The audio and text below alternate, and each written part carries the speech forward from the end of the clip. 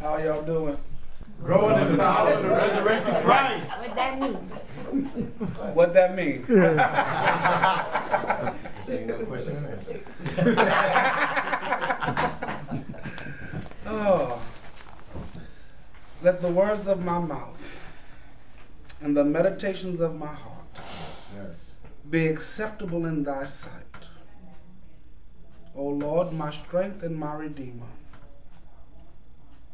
Let there be healing in this word, that your people would be edified, your name be glorified. In Jesus I pray and give thanks. Amen. Amen. If you have your Bibles, Go ahead, preacher. please turn with me to Mark chapter 5. Again, Mark chapter 5, beginning at the first verse. I'm reading the American Standard Version, starting at verse 1. And they came to the other side of the sea, into the country of Gerasenes. And when he was come out of the boat, straightway there met him out of the tombs a man with an unclean spirit, who had his dwelling in the tombs. And no man could any more bind him, no, not with a chain, because that he had been often bound with fetters and chains, and the chains had been rent asunder but by him, and the fetters broken in pieces, and no man had strength to tame him. And always, night and day, in the tombs and in the mountains, he was crying out and cutting himself with stones. And when he saw Jesus from afar, he ran and worshipped him. And crying out with a loud voice, he saith, What have I to do with thee, Jesus, thou Son of the Most High God? I adjure you, torment me not. For he said unto him, Come forth, thou unclean spirit, out of the man. And he asked him, What is thy name? And he said unto him, My name is Legion, for we are many.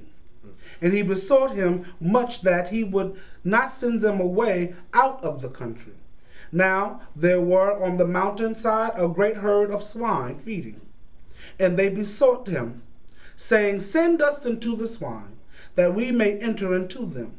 And he gave them leave. And the unclean spirits came out and entered into the swine. And the herd rushed down the steep into the sea, in number about 2,000.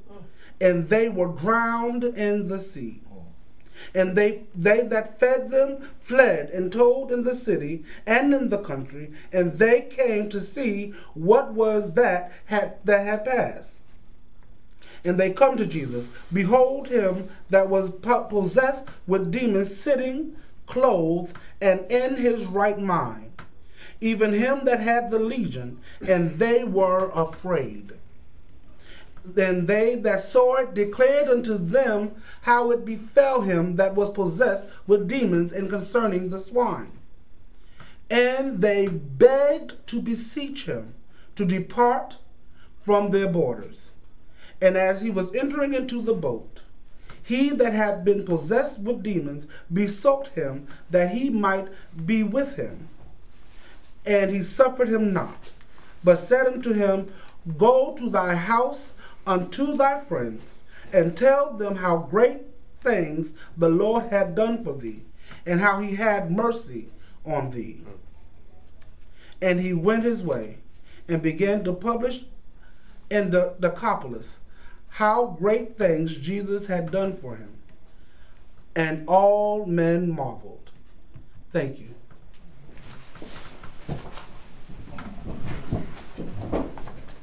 The book of Mark was first of the gospel books written and is the basis of the other gospels. Mark presented itself like Spike Lee movie, fast-paced, always moving, presenting the Sitzban Leben, or the spirit of the time. Socially relevant, controversial, and thought-provoking. Mark, while not an eyewitness to the accounts of Jesus, but chronicles the preaching and teachings of Peter. In a very pastoral way, Mark wrote this book to the Christians in Rome who lived in a desolate and often hostile environment. Mark wanted them to understand the nature of discipleship, what it meant to follow Jesus in the light of who Jesus is and what Jesus had done and would keep on doing. Mark tells us God's plan of redemption and about discipleship in the context of Jesus' life and death and resurrection. Well, such is the case in this narrative presented in the 5th chapter of Mark. Oftentimes, this narrative, when preached, focuses on the healing of Legion. Mark tells the story well, and if preached, this story can really shout a congregation because we all know a Legion. And at times, one time or another, have been Legion. Well, Legion, and I call him Legion because Mark gave us no other name to call him, was healed of an unclean spirit. Mark records, Legion once was naked, screaming and yelling in the tombs and cutting himself. But now he's sitting, clothed, and in his right mind. Well, hallelujah. Praise be to God. Give thanks to Jesus, ought to have been said. But the people said, Jesus, get the hell out of town. Jesus healed someone's son, someone's future husband or father. Yet the people of the town called Gadara asked Jesus to leave. Wow. Why? Why this response to the miracle by the people in this town called Gadara? Well, I want to, for a moment, to look at this town called Gadara. Gadara, this city located on the coast of the Sea of Galilee, in the Gerasene region, and surrounded by mountains, dotted by tombs for a considerable distance surrounding the city. While under the control of Israel, Gadara was a shipping port, but ravaged by war and massacred the entire inhabitants of Gadara. The Roman Empire now holds siege to this town. Now, this town that have seen many days of war, death, and violence is a thriving, bustling community and is the capital of the Roman province of Piora. Mark reports the people in the town called Gadara as being herders, and their stocks were pigs, some 2,000 pigs. Now, most pig farms of that day herded at most 200, maybe 300 pigs. But these people of the town called Gadara was industrious. They had it all. A booming economy, a beautiful ocean and picturesque mountain view, and they also had Legion. There is a Legion in every community. And in this community, Legion resides in the tombs. His address was Evergreen Cemetery. Yes, there was a time they tried to tie him down with chains, and it didn't work. So when he left the town and began to live in the tombs, they didn't bother Legion, and Legion didn't bother them. Oftentimes, we in today's world want to disregard our less thans, our misfortunates, our have-nots. Legion became the representative of the disenfranchised of every community. Please, please don't believe that he was the only one. There were others, but he was the first one to find his salvation. You see, I would have missed the fact that there were others had it not been for the people in the town called Gadara. Walk with me for a while and I'll try to bless you.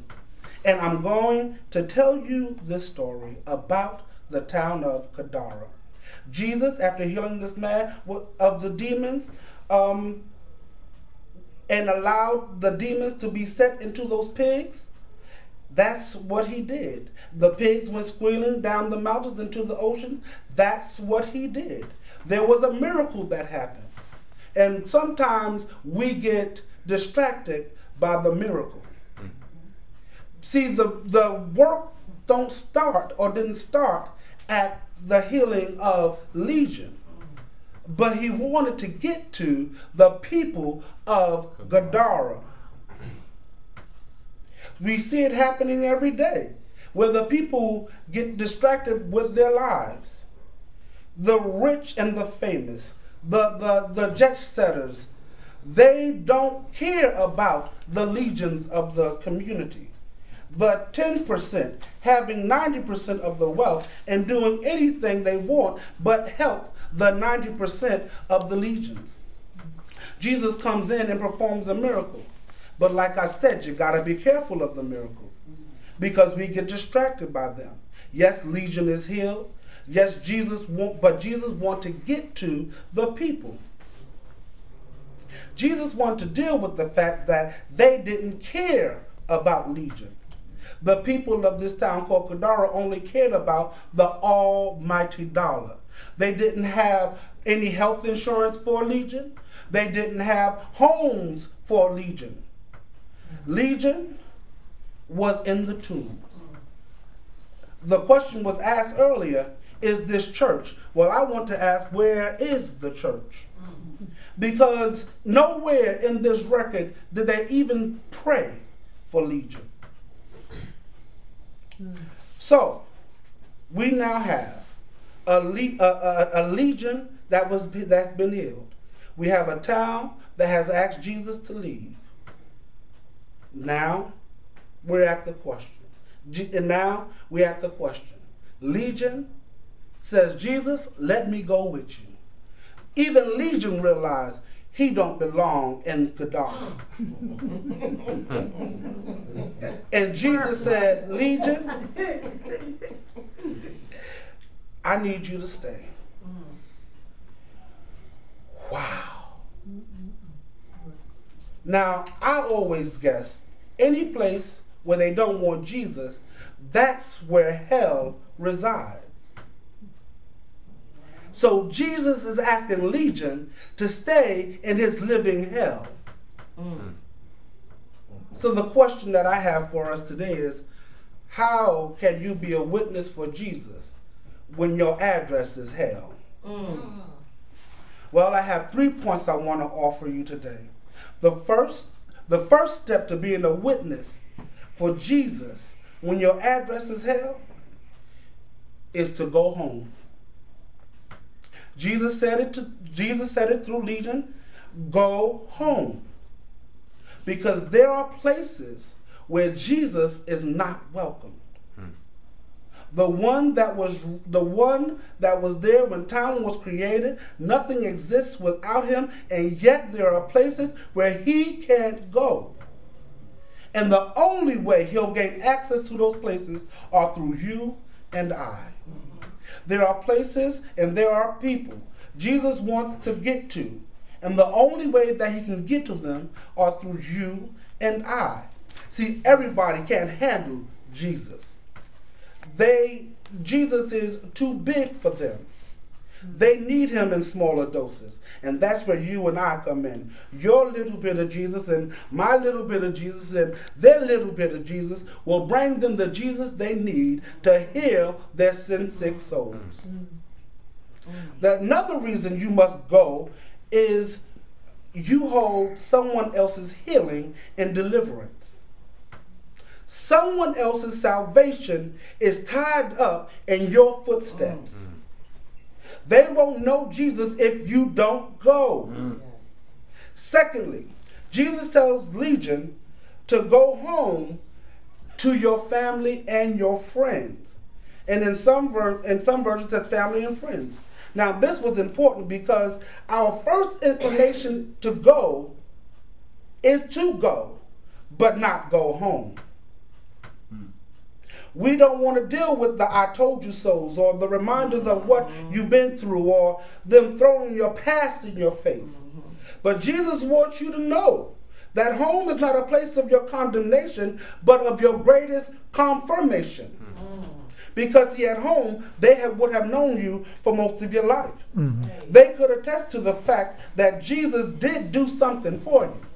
They could tell you of where you were, but where you are now. But I'm no fool. No, no, no. I know that there are people that want to hurt you just to see you hurt. And some of them are in your family. What they must realize and what you must realize and what I had to come to realize is that those people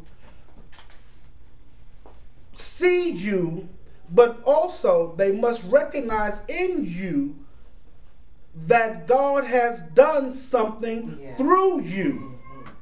And that same thing can be done for them. Sometimes they're stuck in the past, and Jesus wants to use you to help them get out of the mud. He's telling you, don't be afraid of their faces, because they may mean it for evil. God means it for your good. Moreover, when you do this, you will be accomplishing that which God has tasked you to do, and that is to tell your story. See, no one can tell your story better than you can tell your story. But remember, your story didn't start at the miracle. No. You got to tell them the BGM. Well, some of you are asking me what the BGM is. Good. But God moments. Your BGM is where you met Jesus. And Jesus came into your life. And at your BGM, something strange happened. And you got healed. If you just tell your story, you will discover you have a lot of BGMs. Well, you don't believe me, Legion. Legion, come and tell your story. There were a time I would run around town naked and not ashamed. My address was Evergreen Cemetery, and my closest friends were pigs. Most nights you can find me screaming and cutting myself. But now, I'm sitting upright. I'm clothed and in my right mind. Praise be to the Almighty Father. Oh, Legion, before you start shouting. That don't sound like a complete story. It sounds like something is missing, and that would be right. My BGM. Jesus stopped to take care of me. When no one else cared, he did. When everyone else cared about their money and their power, Jesus came along and cared about my mind and my person. He took the focus off of the economy and put it on the enemy. Go ahead. Go home and tell your story. You see, Jesus brought me from a mighty long way. When I was down and out, and I didn't have one dime, he made a way for me so many times. I could have been dead, sleeping in my grave, but he came by and made my enemies behave.